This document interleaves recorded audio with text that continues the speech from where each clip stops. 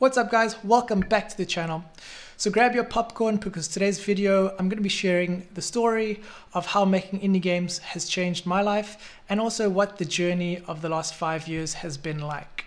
So for those of you who are new to the channel, my name's Justin, and a little bit of a background about myself. I was born in Cape Town, South Africa. I was brought up in pretty much an average household with my 3 siblings. My parents had their own business where they would sell educational textbooks and toys to schools around the country. So I was always around that entrepreneurship kind of environment. However, when I turned 18, things kind of took a turn for the worst. My dad passed away, unfortunately, from cancer. This was a hard time for me because, not just for me, but my whole family. I was just starting college, and at the same time I was trying to work 2 jobs to help pay for college. And also another tragic thing that happened to my mom, a couple months after that, she suffered a stroke where she was left, she couldn't talk, she couldn't walk. So thank God she made a full recovery, but the next year was incredibly tough on all of us. Needless to say, all the financial ramifications that came with that. There was 6 months where our electricity was shut off. Because we couldn't pay rent, our landlord had the electricity shut off. There was many nights where I used to go to the fridge and yeah, there'd be no food in the fridge. I even recall it, looking back now, it's quite funny. I went out once with my friend. We went on a night out and we got back and we were starving. It was like 2 a.m. in the morning, and my friend's like, "Hey man, where's the food?" And literally the only thing we had was a bag of onions and some sauce in the fridge. He kind of just laughed it off, and he went to the pan, cooked up some fried onions. We had it with some sauce, and yeah, Lev, shout out to you if you're watching. Yeah, so looking back now is kind of a funny situation. At the time, it was really embarrassing, and which led me over the next couple of years. I decided I needed to leave Cape Town. As hard as I was, I needed to find and see if the grass was greener on the other side. So I booked a one-way ticket to London, where my dad was originally from. He was born there. And he was like, "Son, you got to go check out your roots. See, traveling is the best thing that can happen. You know, you can't just wait for life to come to you. You actually have to go out and find it," and all that sort of stuff. So I was working odd jobs in London. I was working in a factory. I then found my way working at an English teaching camp, which was pretty fun. And that got me to explore further into Europe. I applied for a job to teach English in Poland, where I am currently living right now, where I have been for the last 8 years. So how did I get into game development? That's a funny story. When I was teaching English, the money was really low. The salaries here in Poland are not the best compared to the rest of the Western world. So what I did have was a lot of time on my side. I had internet, I had a laptop, and I just had this dream of kind of living that laptop lifestyle. You know, I always, from my dad's side, he always instilled in us as his kids that we should write our own checks. And for me, it was a no-brainer that I wanted to have my own company one day, my own business, write my own checks. So being a creative mind like myself, I went onto various endeavors online. Started with affiliate marketing. I tried drop shipping. I tried literally everything under the sun to try and make money online. The goal was to be able to sit on the beach somewhere on holiday and just open my laptop, sipping pina coladas and that sort of thing. And eventually nothing was working. I was getting really frustrated, and I was like, is this going to be my life forever?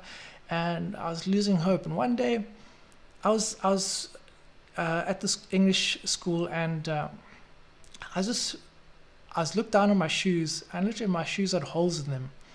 And I'd been playing a game for the last couple of weeks, and this game was called Quiz App. It was really popular quiz game on the App Store. And this is a game where you could compete against other people around the world, and yeah, it was kind of like an ego thing, and you could select the categories which you were the best at. for me, it was about animals. I always selected the animal category. I watched a lot of Discovery Channel as a kid, so I'm pretty clued up on that stuff. I like turtles. And yeah, I was always on the top 3 of that game for that category, and I would get daily challenges, and it would boost my ego a little bit, knowing that like no one could beat me at this game. And then one day, like a light bulb, you know, you have those light bulb moments, like ching, and I remember the hair standing up on my arms, and I had this idea. It was like, you know, I'm broke. Why can't I capitalize? I wish there was a game like this where I could compete against people for real cash. I mean, at least that would bring some, if I could earn an extra like $10 a day, I mean, that would really help my situation out. And I was like, screw it, I'm going to go online, see if anything like that exists. And I couldn't really find anything like that on the app stores. So I then, over the next couple of months, I proceeded to write down a plan of action and read up and study how to sort of go about making games, because I had no clue. I don't have a background in programming. That stuff is like a foreign language to me, and let's just say it started to seem really daunting. Anyway, one of the best traits I think about myself is that I don't give up easily on things. It's like an obsession. Once I get something in my head, I got to keep doing it until, maybe it's like an OCD thing, I don't know, but it really helped me in this regard. So I tried contacting different agencies, freelancers on Fiverr, and I went through a lot of money, not just my own money. I had very little money from the job I was making, so I went to family and friends, got their money, and needless to say, yeah, that money just disappeared into the black hole. So eventually, after not giving up, I did find a developer, and yeah, the rest is kind of history. And the reason why I'm making this video is to show you guys that maybe you are in the situation that I was in many of those years ago. Maybe your electricity got shut off, or maybe you have no food in the fridge. Yes, I get a bit emotional still talking about it. Anyway, like, back to the story. Maybe you guys are in a dire situation and your passion is about making games, and you don't know if it's going to pay off or if it's just a futile effort. Maybe your friends and the people around you are judging you, telling you to get a real job. But what I want to say is that if you're consistent in life with anything, the sky is the limit. And you don't have to be super smart. You don't have to know much about what you're going into. Like in my instance, I knew jack shit about coding or programming. All that stuff I learned on the fly. I hired the right people, but it didn't take me a short time. It took me like literally 5 years. So if you're consistent enough and you really want something, go out and get it. Screw what everyone else says.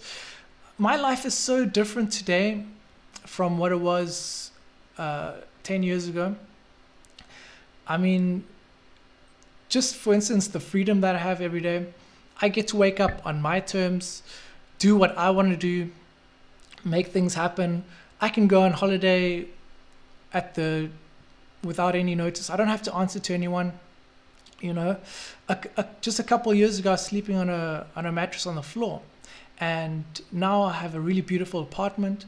Actually, got my first car this year, which I feel really blessed. I mean, I've never had a car before, and in July I was able to pick up a brand new Audi Q5, which is like, it's pretty much the nicest car I've ever been in. And sometimes I still pinch myself, like when my friends that I haven't seen for many years, they come over to my apartment, and they ask me like, how do you pay for all of this stuff? And it's a bit flattering, because and the answer that I get is always shocking, that I make games for a living, you know. And they're like, but how does it pay for everything? And it's like, you see this blank expression on their face, and yeah, sometimes I still don't understand it myself. But when I look back and I look at the struggles that I went through pretty much on a daily basis, it's like life is like a video game.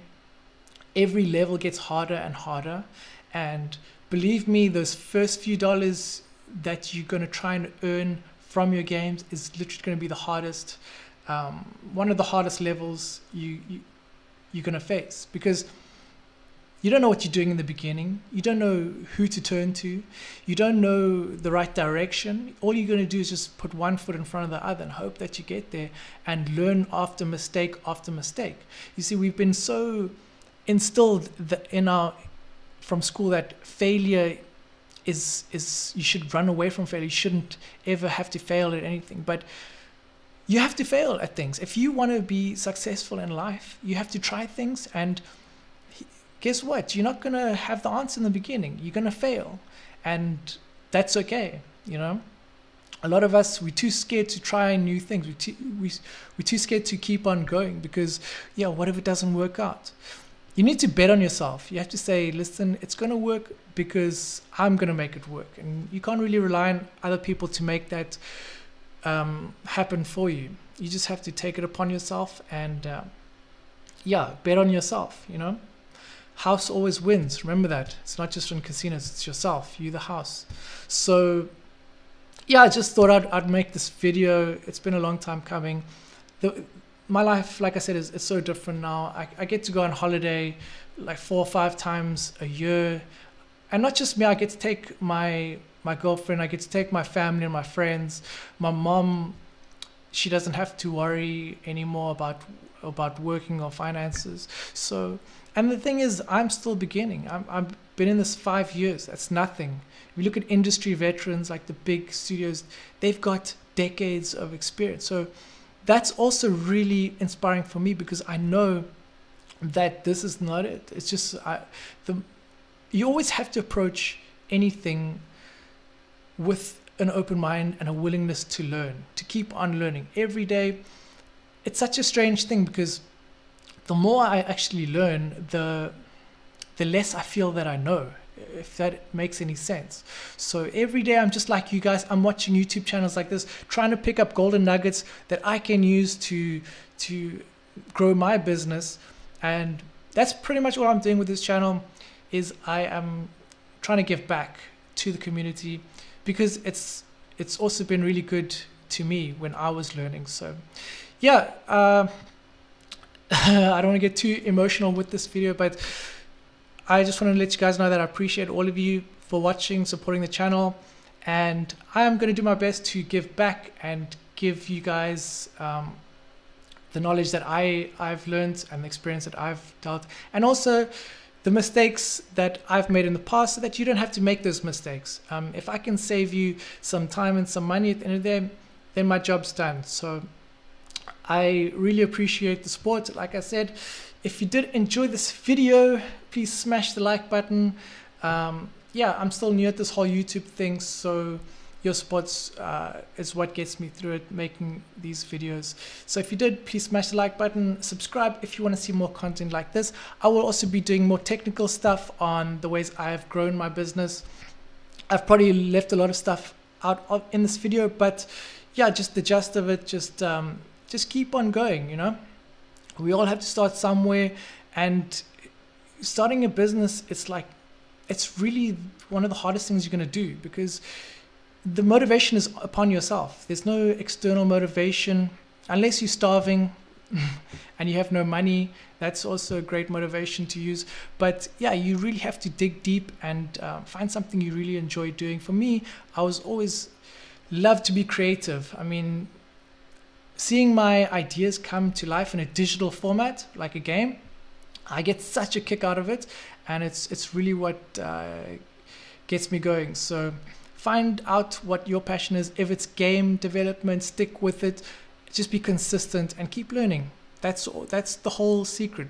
Like, people think that there's a big secret of how you can get some sort of success, but I mean, that's it. It's consistency and a willingness to learn. And yeah, find the right people to learn from, and you will be just a-okay. So instead of rambling on, I hope you guys enjoyed it.